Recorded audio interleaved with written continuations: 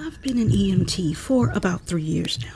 I live and work in Southern California, and this particular transport happened just 4 months into my job at a private ambulance company. This company was a private BLS, or basic life support company primarily, and we typically transported patients whose care provider had a contract with us.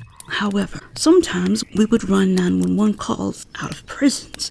This is where our story begins. It was late into the night at the station when we received a call for a priority response to a state prison for an unknown medical. I walked over to my partner, who was sleeping on our rec area couch, and woke him up. We hopped into the rig, the engine roared to life, and we set off, lights blazing, sirens wailing. As we approached the prison, we killed the lights and sirens and proceeded with the routine security check. Once the guards were satisfied with the search, we were given access, led through the gates, and parked outside the medical bay. With a gurney and medical equipment in tow, we entered the prison hospital. I was going to be the primary care provider for this patient, and though I had been a pretty new EMT, I had done a lot of prison transports in a small amount of time. I've had patients scream at me, try to bribe me, and yes, even try to kill me. So, as you can imagine, I wasn't really looking forward to fight night on Unit 221 at 4 in the morning. Regardless, I always prepared for the worst. We were escorted in by the guards as usual and led into the main area of the hospital rooms, which were still fitted as cells. I was approached by a nurse who gave me a sheet of paper with his information and his most recent vitals. I started to ask for the turnover report, why this patient even required transport, and where we were transporting him to. But the nurse just stared blankly for a moment, and then she said, "You're going to Scripps Mercy Shores Hospital, room 329. He's going because he doesn't feel well, and he needs some tests done. He shouldn't be a problem for you." Already, alarms started to go off in my head. Scripps Mercy Shores is a rich people hospital. I've never heard of anyone other than someone wealthy going there, let alone a prisoner. Second, not feeling well and needs tests didn't really paint me a great picture for why he needs to go and what I would be dealing with.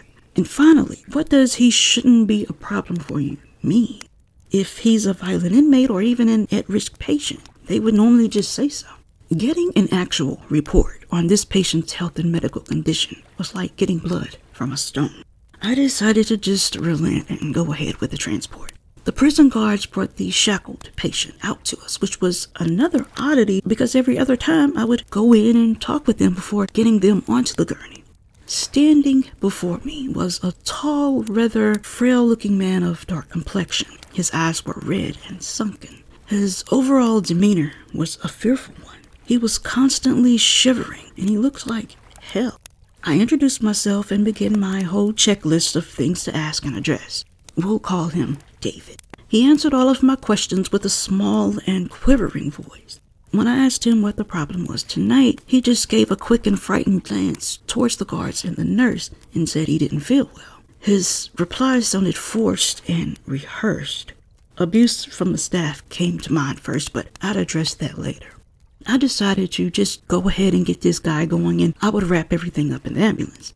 So, before loading him in, I asked him the same question that I ask all of the inmate patients. Be straight with me, and I'll be straight with you. Are you gonna cause problems once we get going? He quickly shook his head no, and then we were off. When transporting prisoners, one guard accompanies in the ambulance, and another follows in what's called a tail car. This is for everyone's safety, and it ensures that if the patient tries anything, an official guard is there to address it. I was busy writing up my report when I realized that between the confusion of the call and the late hour, I had forgotten to get my own set of vitals. Rookie mistake. We were about halfway to our destination, and the patient had remained silent this whole time. I told him I was going to take his vitals and instructed him to give me his arm so I could begin. He did so immediately, like he was trained to obey anything that was demanded of him, and he did so with a haunting look of fear. I wrapped my blood pressure cuff around his arm, and that's when I felt him for the first time. His skin was ice cold. There wasn't even a slight warmth to his skin. I asked him if he'd like a blanket, but he declined. I continued with my evaluation. I inflated the cuff, pressed my stethoscope to his brachial artery, and listened for the pulse to come back to show me his blood pressure. It didn't come back. At first, I simply thought my stethoscope was broken, so I grabbed another one. Same thing, no pulse. I removed all of my equipment and felt for his pulse myself. I looked at him and I asked him if he felt okay. He just answered with a simple, quiet, "I'm okay, thank you." I took another set of vitals to see if I misread something, but they all came back the same. Heart rate, 0. Blood pressure, 0. Blood oxygen level, 0. The only thing consistent was his respiratory rate, which was 24 breaths a minute. A bit higher than resting rate, but not alarming in itself. I looked back again and asked him once more if he was okay. He looked me in the eyes and nodded his head yes as tears welled up in his eyes, and then he looked away. He was completely alert. He responded perfectly to all of my questions. His eyes were equal and reactive, all signs of good brain function, but no signs of a pulse or any vascular activity. At this point, I didn't know what to think. Scientifically, there is no reason this guy should be alive. Even if he had an artificial heart, he would be showing vital signs and have a battery pack with a filter kit. But he's right in front of me, alert, breathing, talking when addressed. It makes absolutely no sense. I decided to continue investigating, and I listened to his heart again with my stethoscope. There was no beating, no thumping, just the muffled sounds of his breathing. I listened to his lungs. They were all clear, all normal. I had just finished listening to his chest when we pulled into our destination. We offloaded him from the ambulance, took him to the room where we were instructed to. Then he hopped off the gurney and was escorted to his hospital bed by the guards. I began giving my almost unbelievable turnover report to the nurse, who surprisingly didn't even seem a bit alarmed by it. All doctors to the ER. I wrapped up my turnover and then sat in a nearby chair to finish up my report. As I sat, typing away at my computer, I'm interrupted by the sound of a hospital gurney rolling down the hallway. It was accompanied by 4 people in surgical gowns who entered the inmate's room. After a few minutes, the team in surgical attire emerges from the room. The inmate is strapped down to the gurney with restraints, and he is audibly crying. And they wheel him down to the hall and then around the corner. That was the last time that I saw him. I told my partner about it once we were back in the ambulance, but he didn't believe me at first, which I could understand because I do joke around a lot. But with the look that I gave him, he knew that I was not joking.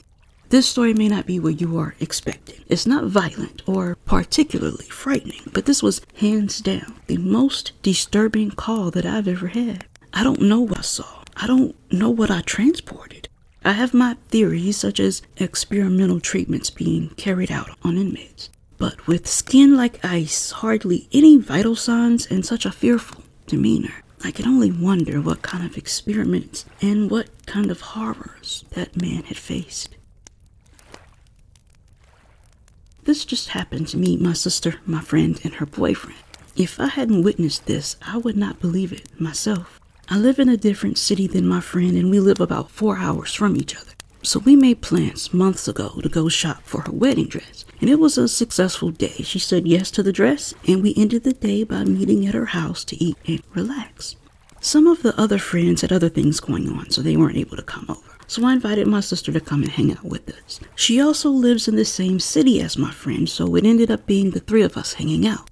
While my friend's boyfriend was in the house, he wasn't in the same room as us. So we had a great night eating, chatting, and watching Netflix. After we watched some movies, my friend decided that she was tired and she would go to bed. My sister and I stayed up and watched a docuseries that we were both interested in before we went to sleep. Around the 2nd episode, my friend's dog started barking. Not really weird, because they do that to people when you walk by the room that they stay in because it's on the way to the bathroom. But you can also see the front door on your way to the bathroom.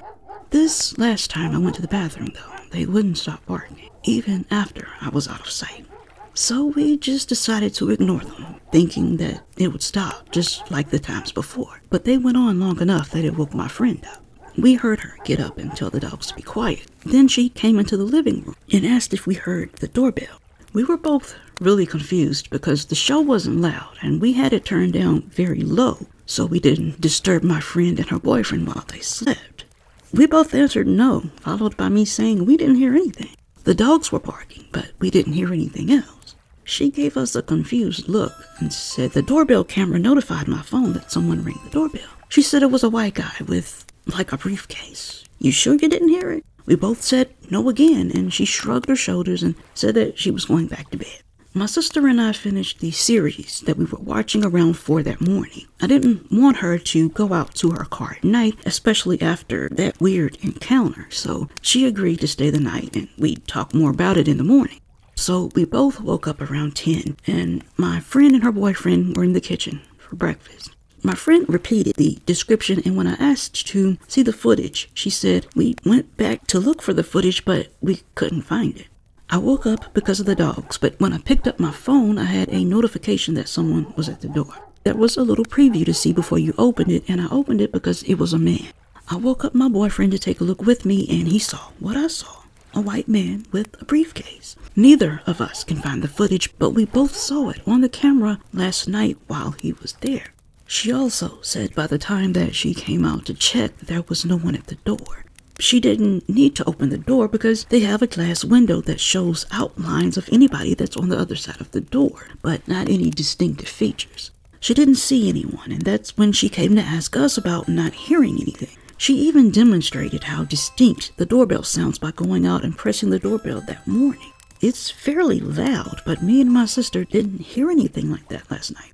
Was it a skinwalker? My sister said something about a mimic and how they pretend to be people or pets. Does anybody know what it could have been? Or did we all hallucinate because we were tired and not fully aware? But how would my friend and her boyfriend see the same thing on the screen that night? But with no footage to find, did it really happen? I don't know, but I'm so glad that I didn't see anything when I walked by the front door on my way to the bathroom.